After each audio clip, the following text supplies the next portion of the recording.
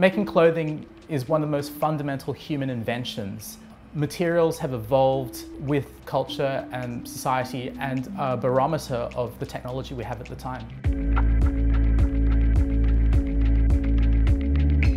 In the fashion industry, we currently have a system where fast fashion produces large amounts of very cheap clothing at a very inexpensive price. Literally so many things. I love clothing, but I hate spending my money on clothing. The difficulty is that they're producing so much clothing that we just don't know what to do with it. And a lot of it's just going straight to landfill.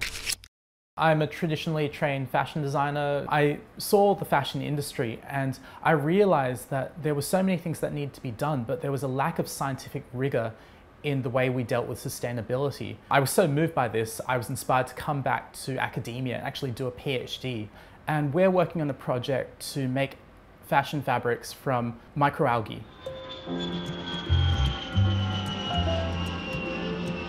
We could, if we do it just right, trap our current carbon in our materials. And this isn't science fiction. This is a raincoat I made from a plastic I developed that's made from marine algae. It's carbon negative. I developed a plastic that's made from marine macro-algae, so it's made of naturally sequestered carbon, and I make raincoats out of it as sort of art objects in order to have a tool to start conversations about how much of our material culture is complicit in climate change because it is fossil material in the same way that fossil fuels are fossils. From a fashion perspective, the biggest input into the textile industry for fashion, I believe, is polyester. The latest thing, woven texturized polyester. And they really give. I love them.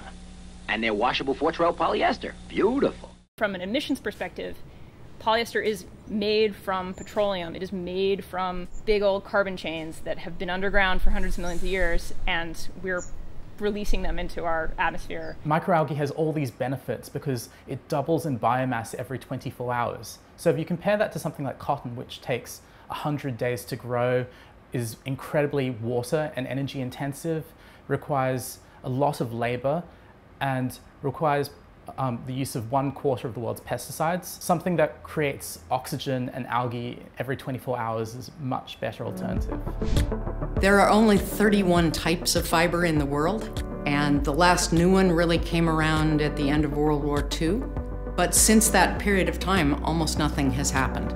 And so the market is always hungry for innovation, and here we are. We're working on a project to make fashion fabrics from microalgae. Companies such as Bolt Fabrics have been able to create spider silk within yeast. They've also been able to create mushroom leather, mycelium, and these are very exciting sustainable fabrics that work in completely different ways to conventional fabrics such as cotton, and opens up vast new possibilities for sustainable research.